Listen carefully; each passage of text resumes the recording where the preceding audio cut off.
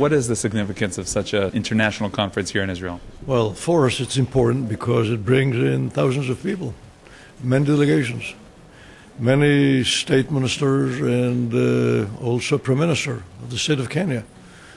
You have your governors from the United States and leading experts in all of the different facets of water technology in the world today.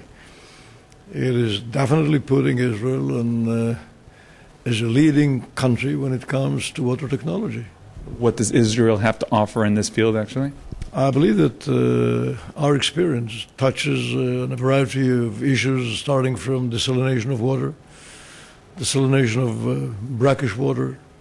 You speak about the management of water, the treatment of water, treatment of sewage, and the reuse of sewage on vast proportions back to the use of agriculture. You speak about advanced methods for monitoring quality of waters, of protecting water from terrorism. Well, you know, wherever I just put your finger on, you do see what and how much can be put in order to preserve your waters and develop new quantities of water for a city, for a rural area, and you have different such problems and different such issues that are treated here in the highest levels by leading experts. Is this also thanks to the fact that Israel seems to be in a constant shortage of water? Israel is in a shortage and an increasing shortage of water because our population increased during the last 63 years since the establishment of the state.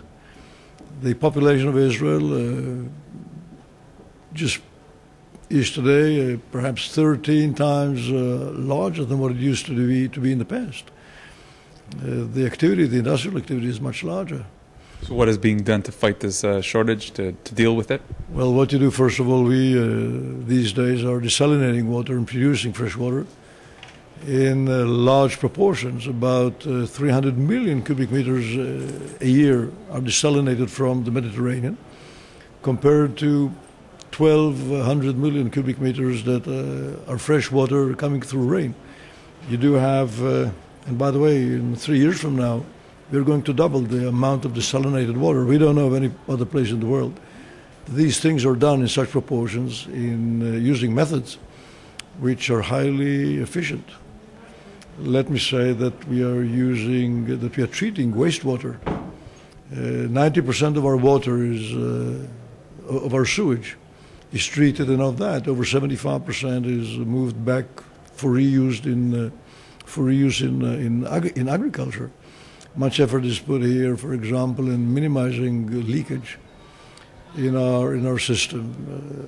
Much of the expertise is done to the management of water, through which you can cut much on costs and also on saving of energy. So there is much that is done, can be done here.